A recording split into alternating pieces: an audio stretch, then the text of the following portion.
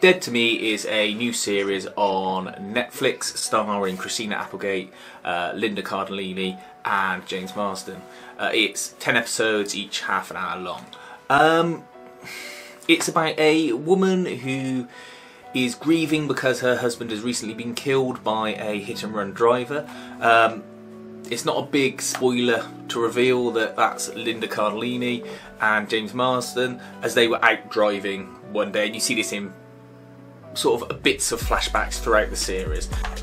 They soon become friends at a grief group, Linda Cardellini and Chris Applegate, and she ends up with Linda Cardellini's character moving in.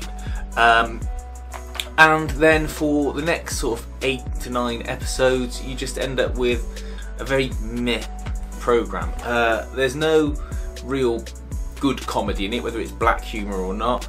I didn't find there to be anything particularly compelling or real drama about it. There's no thriller element to it. It's just a very, very meh. It's not even slow to the point of being so bad you want to turn it off. It sort of just slow rolls you, where you're watching it, you think something good might happen in a minute, I'll just keep watching it because it's only half hour long an episode. And then you get past the point of no return where you go, well, I'm not going to give up on it now because there's only 2 or 3 episodes to go. And I feel almost like I was conned into watching it a little bit by my own sort of human nature. It feels like it's they're trying to get 2 seasons out of 1 season's worth of material. And if they packed in everything that they are likely to pack into a second season and this is into the first one, then it'd be a great show, or it'd be much better. But I think because they're trying to stretch it, because they've got an idea, but once they make certain reveals in the story about her being the killer, and then there's a twist at the end of the last episode where, sorry, spoilers, but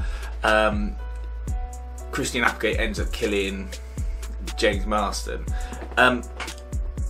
You think, well, that should have come mid-season, and then they should have had other things happen thereafter. It would have been much better, but it's just not. I see people have called it addictive watching. It's not. There's much better shows. Watch You. It's much better. And that's something that's the show where they're not afraid to have big events occur and things go on all within the first season or halfway through the series. It's just very meh. I've written in my notes here, meh, because no one's a bad actor in it. Everyone acts perfectly fine. It's just really, really diluted writing. And yeah, I don't think I'll be tuning in for the second series. If you are really a fan of any of the actors in it, then by all means watch it. But it's not even sort of a gentle watch. It's just sort of a waste of time, really. So yeah, Dead to Me, not really worth the time or effort unless you are 100% on board with these actors and really have to see everything they're in.